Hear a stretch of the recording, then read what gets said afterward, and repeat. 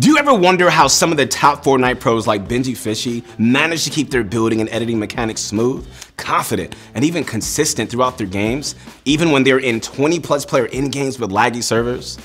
Butcher Crush Army, where you at, your motivation guy? That's right, I am back, and today I'm so excited because we're gonna be going through some of the best ways to ensure confidence and smooth building to outplay your opponents in Fortnite. You guys ready for this? Let's get this going. Okay, so our first tip for all of you players out there is to make sure you know when to use certain building materials. Knowing when you should be using wood as opposed to using hard materials such as, metal and brick is just so important, guys. Because if you're playing during in-game and someone sees you tarping in wood builds, they're gonna know 3 things. They can shoot you out and just laser you easily. Okay, they think that you're probably low on materials since you're not building with hard mats. They can probably get inside your tarp with ease and really shoot you in the back. All 3 of these are weaknesses that can get you eliminated, but they're insanely easy to avoid. And so all you have to learn is that you want to mainly build in hard mats during in-game so that you're properly protected from enemy fire. This is why you see pro trios always asking to give their teammates hard mats so that one of them can just tarp towards the circle, with the others just using their remaining wood to really piece control and just fight enemies wherever they can. So during early game, guys, it's just more or less the same idea, except that you want to try and save your hard materials for the late game. So when build fighting and just trying to take high ground, it's just probably a better idea to use your wood and really save your metal.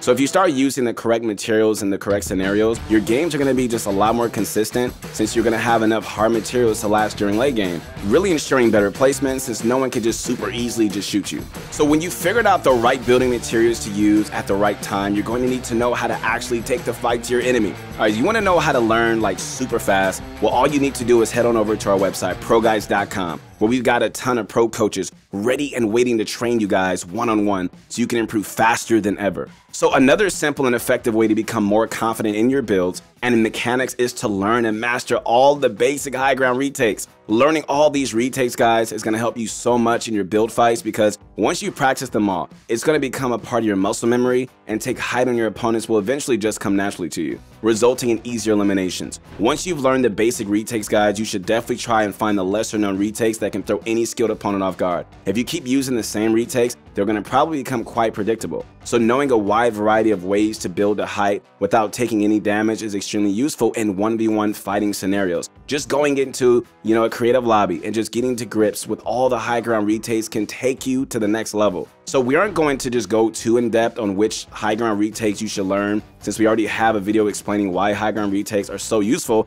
and which ones you should definitely start using right here.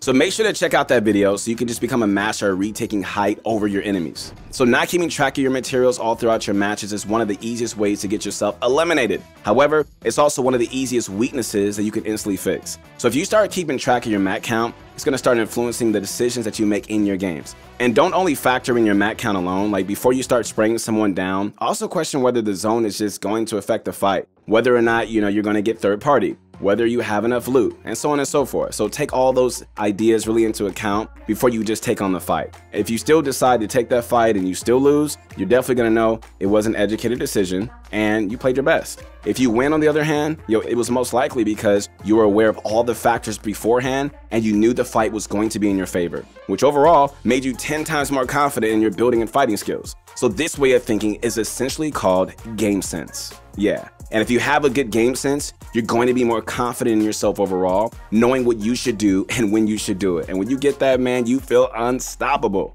Game sense and confidence go hand in hand. And if you want to build and fight with confidence, guys, you need game sense and knowledge. And if you want to be smart and have a good game sense, you need to have confidence in your decisions and predictions. Butcher Crush Army, it's time for the question of the day. Okay, so today we want to know how good you are at building in Fortnite. Like, are you the sort of player who can construct a 5-bedroom mansion within like a few seconds? Or do you struggle to put up even the most mediocre shack in the middle of a fight? Be honest, let us know. We're not here to judge, we're here to support one another. All right, back to the video. The key to smooth building and editing is 100% of the time your crosshair placement. The reason why crosshair placement is so important is because it judges how far you have to move your crosshair to edit walls or how far you need to move your crosshair after editing to shoot your enemy. And so one way to improve your crosshair placement is to understand how to quickly edit. And so in editing, you only need to go over the corner of each blue tile that you need to select. Once you know this, you can quickly move from one tile to the next without even moving your mouse a lot. Also in editing, try to finish your edit with the crosshair as close as you can really get to the opponent's body. This is going to keep them visible as possible and even means that you don't have to move your crosshair too much to flick onto their body and shoot. Another way to improve your crosshair is by using Xanax60's crosshair placement edit course. This is pretty much a regular edit course except it shows you where you need to place your crosshair while editing. If you play this map frequently, it will pretty much rewrite your muscle memory and get you to start editing tiles by only selecting the corners. All in all guys, crosshair placement is super important if you want smooth and confident builds since it decreases the time it takes to edit by so much. This means it will also improve consistency as you're going to make fewer mistakes since you're faster and overall really just boost your confidence in game so you can build faster than your regular enemy. So following on from the last point, if you want to be confident in your builds, then you need to understand piece control and how you should implement it into your fights. Piece control is arguably the most important mechanic in relation to build fighting. The best way to practice your piece control, guys, is by far Raiders 464's piece control edit course, which has been loved by the competitive community for a while now. Playing this map to warm up or just simply practice is one of the best ways to really stay sharp and will keep your confidence in your builds like sky high all throughout your competitive arena games.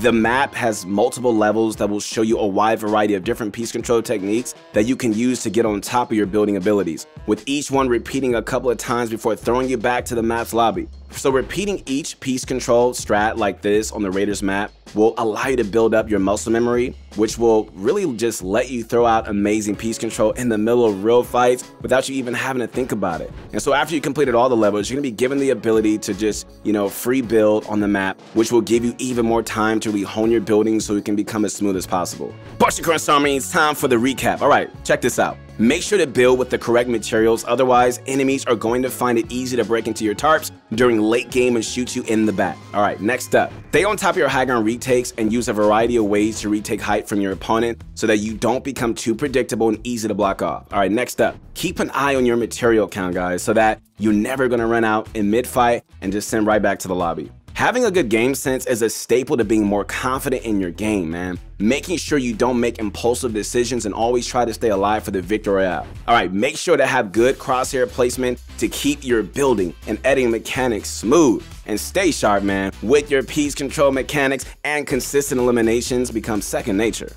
But your crush song, I hope you guys enjoyed today's video. Okay, so that's gonna be it for the tips that we have for you to successfully make your builds with confidence, consistency, and being smooth in Fortnite. Building is absolutely the most important thing to learn in Fortnite. It's the mechanics that really separates Fortnite from every other battle royale on the market, and really what makes it so interesting and enjoyable for so many people. And hopefully by following the steps that we provided today, man, you're gonna be able to improve in your building in no time. If you guys liked the video, make sure you subscribe to the channel and connect with me on my Instagram at your motivation guy, man. I love you guys. I'll see you on the next one. Peace.